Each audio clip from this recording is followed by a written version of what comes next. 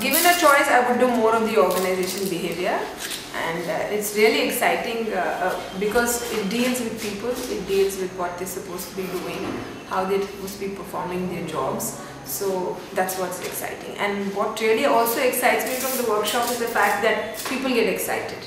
And anything to do with their own personality, it's always a hit.